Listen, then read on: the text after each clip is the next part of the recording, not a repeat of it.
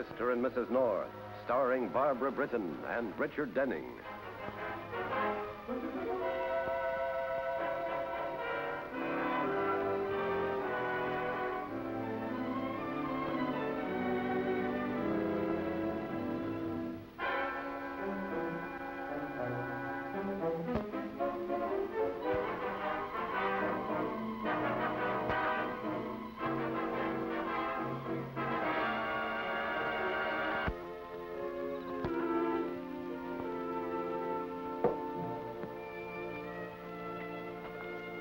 Can't you do anything but sit around and drink beer? Looks great for a big author, doesn't it? Just sitting around swilling brew. Look at this place. Why don't we go back to New York? Why do we have to live out here? Why don't you shut up? When he can't think of anything else to say, he just says, shut up. Well, why don't you do something about it? Okay, there is something I can do about it. I can keep your mouth shut. So you don't like it up here and you think you're having a rough time, huh? Where do you think you'd be if I hadn't pulled you out of the gutter? I'll tell you where you'd be. You open your mouth again. Get the door, will you, kid? Sit down, I'll get it myself. Get off the buzzer, I'm coming.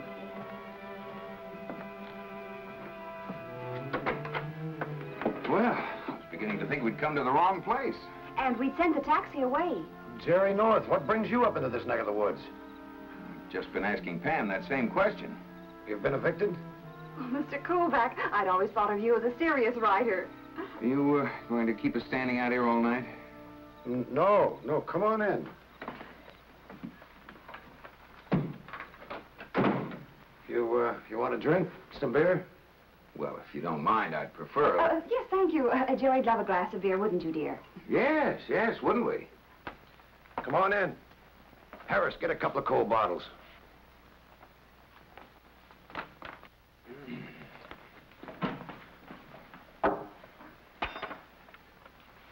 I don't believe we've met your other guests.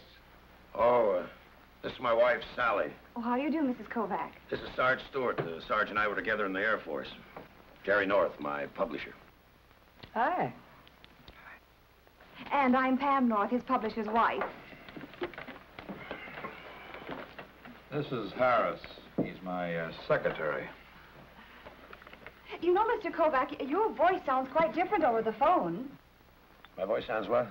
He never sounds different. He always sounds the same. All right, secretary, give me another beer. Well, I guess you came up to talk about the story. Well, you needn't have bothered. I was coming to town tomorrow anyhow. I shouldn't have bothered. At your invitation, I left my comfortable apartment, spent 2 miserable hours on the train, permanently dislocated my sacroiliac in a taxi with an idiot driver, all to spend a lovely weekend in the country. Ha, ha, ha. I invited you? You're kidding. I was never more serious. What does he mean, I invited him? Well, actually, you didn't invite him. You invited me, and I invited him. What is this, a gag? You invited us to dinner on the weekend. Of course, if you've changed your mind, we're perfectly willing to walk the 3 miles back to the station. Be more comfortable than taking a taxi. Oh, no, wait a minute. Let's get this straight. I called and invited you up here for a weekend? You did. Either you're crazy or I am. I'm perfectly willing to debate it with you. There must be some mix-up. Come on, as long as you're here, sit down. We'll have a gab for a while.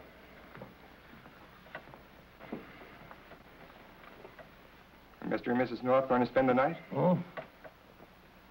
Yeah, I guess I'll have to. Go fix up the back bedroom. Well, you heard him. Now, not tomorrow, now.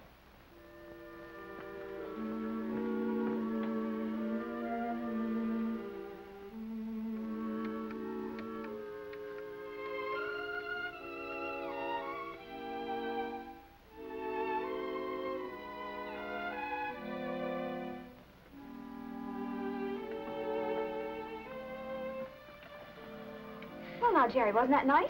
Yes. I don't know when I've had such a delicious dinner. I wonder if I might have some more coffee.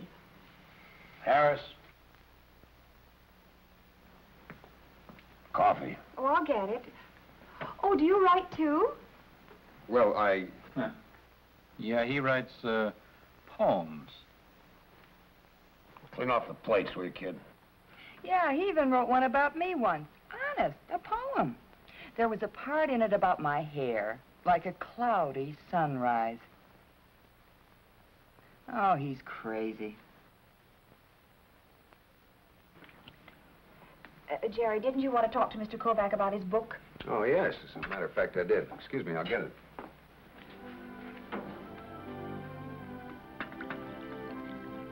Thank you. Oh, do you mind? Well, no, I wanted to talk to you anyhow. Or to your husband. About your poems? Have you ever published any? Nobody ever buys poems. They only pay for trash, like... Like Chuck Kovac's books? Do you mind if I read some? Are you afraid of what they might say? I gather that you're fond of Mrs. Kovac. But you don't care for Mr. Kovac or for Mr. Stewart. Sarge is my brother. I'd like to kill him. The chapter on the court-martial's all right, but there's too much brutality in the guardhouse scene. The public pays to read about things they haven't got the nerve to do themselves. Besides, you've got a lot of opinions for a guy making a lot of loot off me. I don't deny there's a certain audience for your stuff, Kovac. But as long as I'm your publisher, I'll decide what we can use. Well, I think I'll go down the lake and grab a swim before I turn in. Wait, I want to talk to you. Well, it's been a very interesting evening. Wait a minute, I'll show you your room. Oh, I'll take them. This way, please. Good night.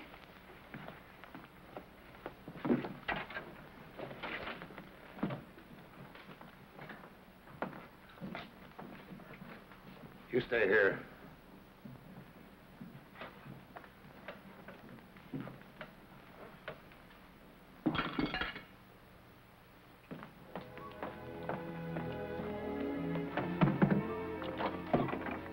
Does everyone sleep up here? Well, the rest do. I have a cabin outside.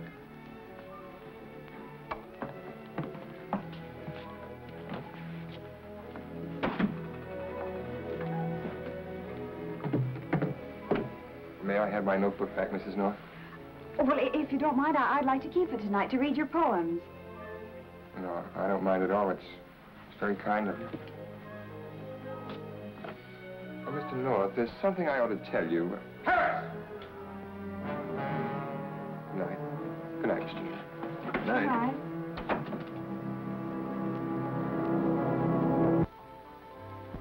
Jerry, what do you think about that invitation? An idiotic practical joke, I suppose. Any kind of a joke. If Mr. Kovac's books make so much money, why does he live in a place like this? Probably thrifty. Jerry, you publish poetry. And I lose money on it. Let me read you some of Mr. Stewart's poems. I think he's a new find. Oh, no, not tonight, dear. Come on, let's get some sleep. Listen. Though love is lost to me, I still may know the same hard distance of the stars, the wan white wildness of the winter moon. A meeting in a cabin midst a night of duress would explain a call from one in distress. Jerry, listen to this. Go to sleep, dear. Jerry, I think that young man's in trouble and is trying to get a message to us. Go to sleep. Jerry, I think this is serious. Jerry.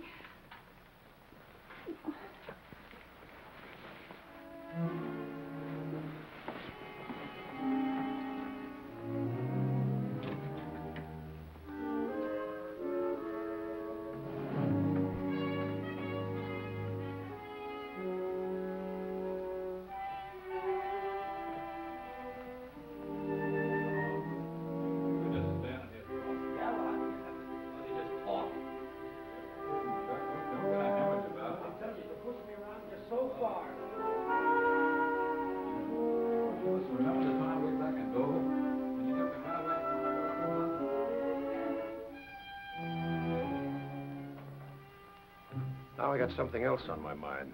That phone call to the Norths. Who did it? Well, don't look at me. They could tell you a lot. Well? They said it wasn't a woman's voice, didn't they? Yeah. Well, One of them must have done it. They've been crossing you up a long time. Why, just this evening I watched them outside the window. She was planning to run away with him. That's not news to me, Harris. I've known that a long time. Wipe that lipstick off you, kisser. Off, smart guy? Yeah. Only I can do it better. Wait a minute. I don't want to get in a beef with you now. More important to find out who made the phone call.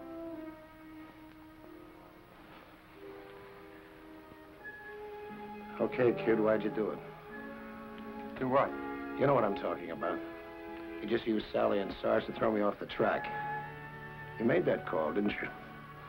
Why should I do anything like that, Chuck? I didn't ask you why. I just want to know if you did it. No, no. Why, you sniffing liar! I'll back your brains out! Wait a minute. We're not alone in the house. Use your head. Yeah, you're right. I'll talk to you later. I got a whole lot to say to you two. A whole lot.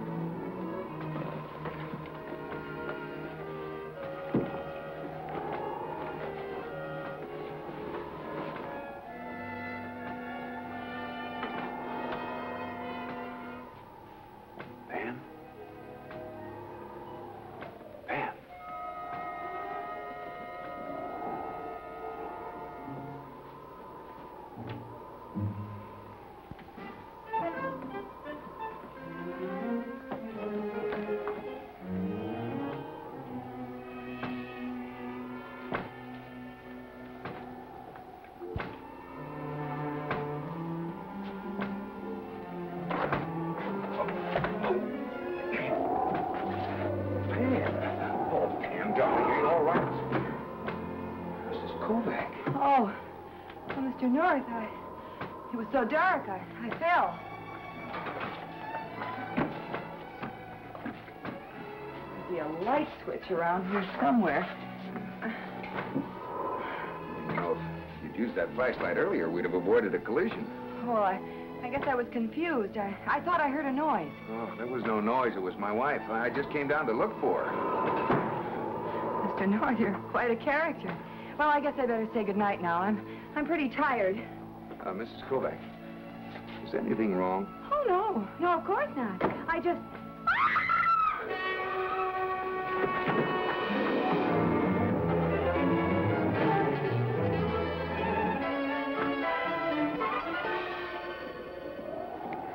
This is a fine place to be in the middle of the night. Someday you're going to stick that pretty nose of yours into something that'll bite it off. Now, you're going back and stay in that bed if I have to tie you in it. It's practically not breathing. Look.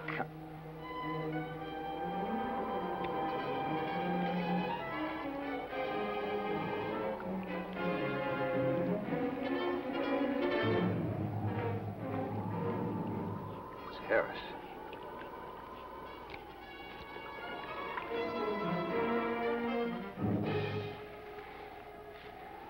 Not a very poetic ending, is it? Poor little guy. Poor little guy.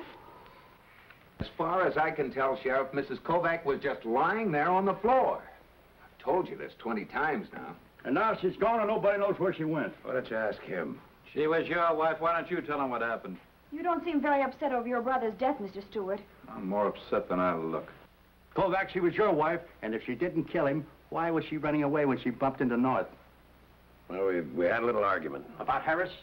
Are you kidding? It was a private matter. Then why did she kill him? Oh, it's an open and shut case. Well, it seems like very weak circumstantial evidence to me. I'm sure that if Bill or any New York Ma'am, detective... please. Well, I know that Bill or anyone at Homicide in New York wouldn't form an opinion on so little evidence. Well, he hasn't even searched the rooms or anything. Just a minute, young lady. I don't need any big city detective to solve this case, and I don't need any help from amateurs either. This is a matter of Cherzel la Femme. which means find the woman, and that's just what I'm going to do. I'll broadcast an alarm over my radio telephone.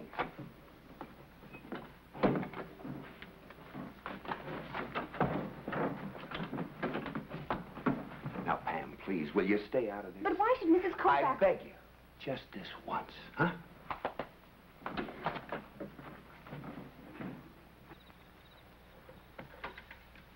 Car number 1 to control. Over. Control to car number 1. Come in. Roger. Control. Don't you have to file a flight plan for that, Sheriff?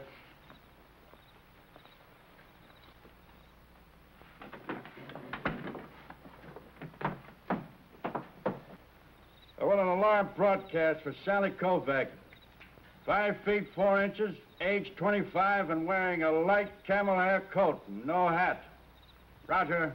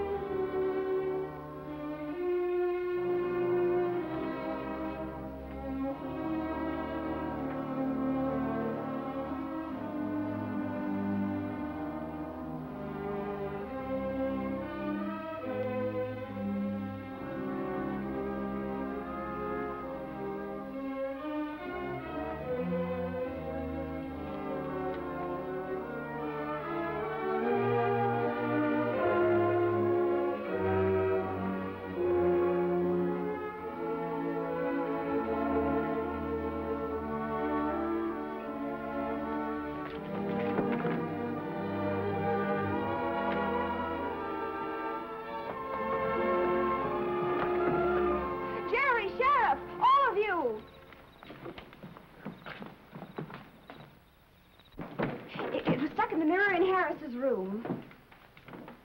Come on. It's obviously a suicide note. See what happens when you believe circumstantial evidence? When a guy like me falls in love, there's only one way out. So he killed himself. Lieutenant Wigan would have found that out before he broadcast the alarm for Mrs. Kovac. Well, I had to be thorough. I knew something was wrong when... You knew something was Sheriff, wrong. you won't be needing us anymore, will you? No, it's an open and shut case. I'll take your numbers where I can reach you, if any further questioning is necessary. Thank you. Come on, Pam. But, Jerry... Jerry, it's too easy. Everything fits too well. I don't want to hear another word out of you. Now, go upstairs and get the bags packed. We're getting out of here on the first train back to our nice, stuffy apartment. But I... Upstairs. Yes, dear. Up.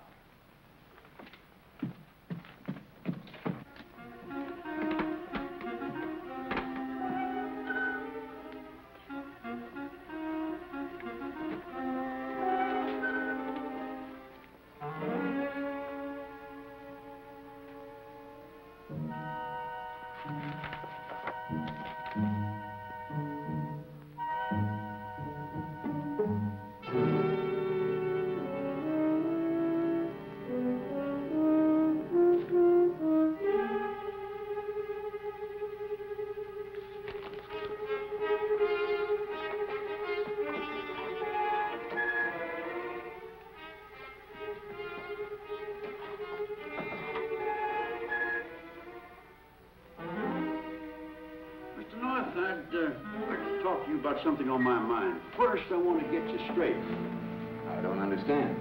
I mean that just because we're out of the city doesn't mean that I'm any hayseed cop. No, sirree. Right here in this county last year, there were 7 felonies and 20 misdemeanors, not to mention a manslaughter and a suspicion. Suspicion of what? I found a student.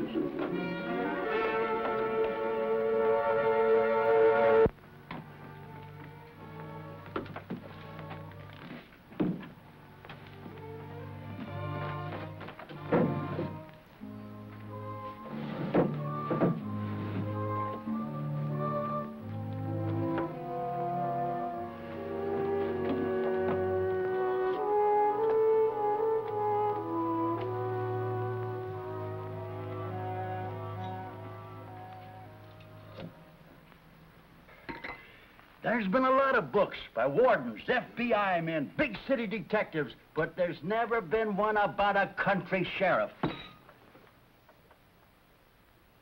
You know that cop's trying to push me off the bestseller list? I got news for you. You're already pushed. Nobody pushes me around. North, that cop, and especially you. What's the matter? I gotta be wrong, but it looks like a light in the cabin.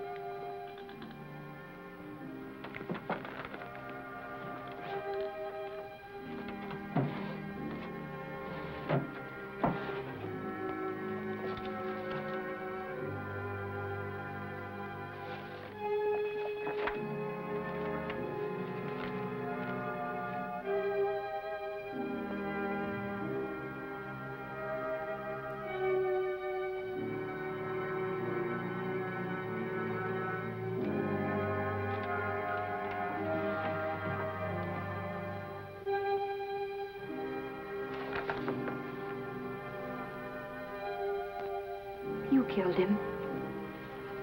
All the changes in the manuscript are in his handwriting. But this suicide note isn't. And besides, there's a line of dialogue right out of the script here on page 70. You're pretty cute, aren't you? You stay back. My husband is just inside the house. He'll never hear you. Law and Order is out there trying to sell him his autobiography. Whatever we say here is confidential. You didn't write the novels. Harris did. You're pretty sharp, too, Mrs. North. Sure, he wrote the stuff. He got a kick out of it. He was a little guy. He could write about a lot of things he never could really do. And you got all the credit. And his brother split the money with you. But why did you invite us down here? What are you talking about? I never invited you up here. He did. He was sore about the money and Sally. He was going to tell your husband that he had been ghostwriting my stuff. Hey, that's kind of a funny term now, isn't it? And Sally left because she knew you were through. That you couldn't earn any more money now that Harris was dead. Oh, now, let's not jump to conclusions, Mrs. North. Give me that note. Oh, I will not. Its evidence proves that you're guilty. Give me that note!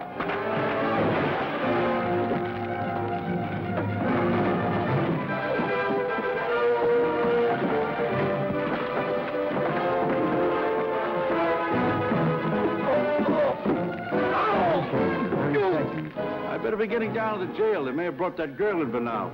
And I want to thank you, Mr. North, for your encouragement. I'm going to take your advice about my book and write it. Good, you do that. It's a fire. Hey, come out of there, you little minx. Come on. Help you! Let me alone! Come on!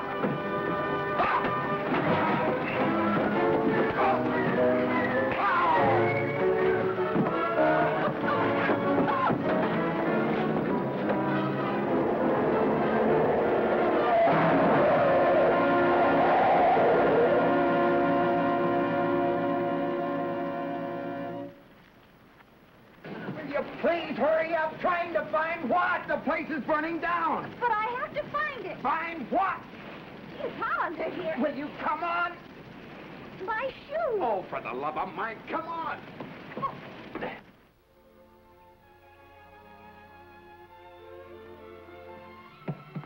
Mr. North, a lot of interesting things happen in the life of a country sheriff, like the country doctor. You don't get the fame and prestige of the big city men, but he gets a job done. Yeah, but you're giving in to city ways yourself, Sheriff. But I'm not so sure scientific progress is a good thing in your case. You know, if you'd been riding a horse instead of driving that car, you'd have gotten your man alive. Well, if I'm taking you to the station, we better get moving. That's right. Let's go. Well, what are you going to do with the poems? Publish them. Oh, thank you, Jerry. Oh, I'm not being sentimental. They're good. So are you, Mr. North. If you want to catch the 7:20, I'll take the shortcut out by Jonestown. Otherwise, you'll have to wait until 8:15 and...